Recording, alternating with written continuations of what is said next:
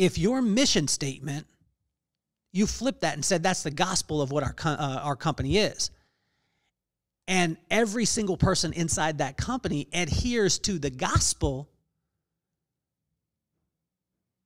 of what we're doing, how would things change? Well, can it be perfect? Well, if you want to audit your systems, you need to read the book, The Power of Potential by Thomas Derry. Also, listen to the podcast that just happened, the one right before this with BJ Fratisi. He keeps it very simple, focuses in on his people, and his mission statement is not a bunch of words or lip service. It is exactly what he does. But let's go back to evangelical marketing. Imagine if your guest whatever it is, whatever business you're in, imagine if that person tested or experienced your business or your product or your service, and they were so blown away